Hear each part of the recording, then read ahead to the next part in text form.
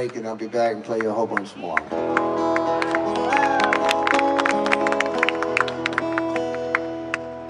This is a little educational number of mine. It's a brief overview of human beginnings. This is called Origin of Species. The title is not original. That's Mr. Darwin's title. But I think I wrote most of the words. Pretty sure. If you're not familiar with this song, it begins with the Bible in the garden, and then it moves on to the flood, and then it picks up with Charles Darwin and Watson and Crick. It's the whole shooting match in about 3 minutes. So you got to pay close attention.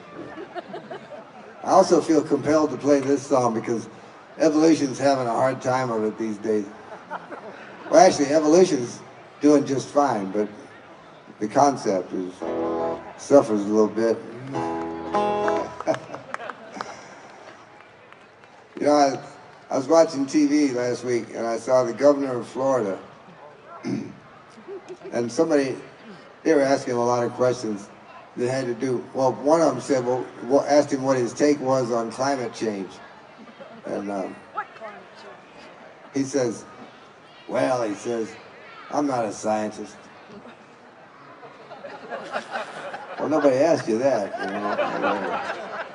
you know. But Florida's also having a time with putting creationism in the schools next to evolution, and so somebody asked him about that, and he said the same thing. He says, I'm not a scientist.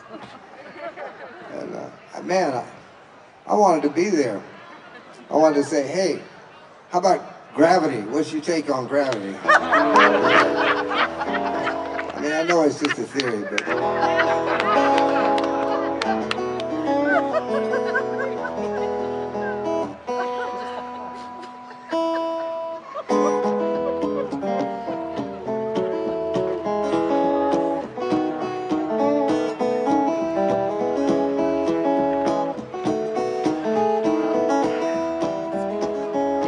Well, Eve told Adam, snakes, I've had them, let's get out of here and go raise his family someplace out of town. They left the garden just in time with the landlord cussing right behind. They headed east and finally settled down.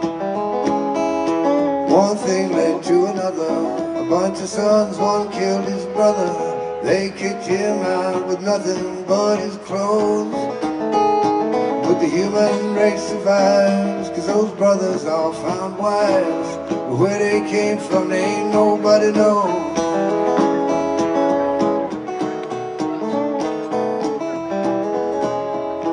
Then came the flood, go figure, just like New Orleans, only bigger. No one who could not swim would make it through.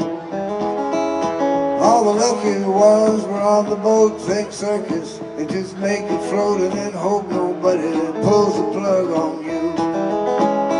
How they fed that crowd is a mystery. It ain't down in the history, but it's a cinch they did not live on cakes and jam. 'Cause lions don't eat cabbage, and in spite of that old adage, you will never see one lie down with a lamb. Well, you might, but the lamb does not get a good night's sleep.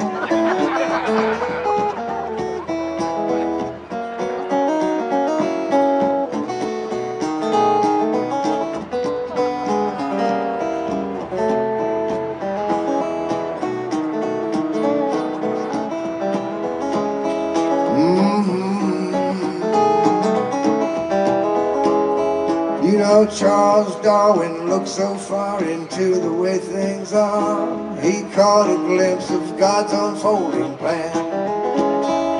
God said, I'll make some DNA. They'll use it any way they want, from paramecium right up to man. Yeah, they'll have sex, they'll mix up sections of their code and have mutations. The whole thing works like clockwork over time. I'll just sit back in the shade while everyone gets laid. That's what I call intelligent design.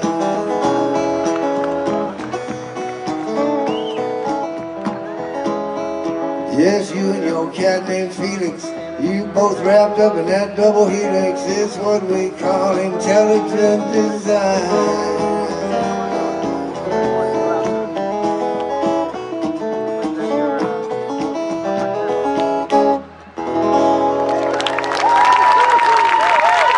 Thank you, folks. I'll see you in a little bit.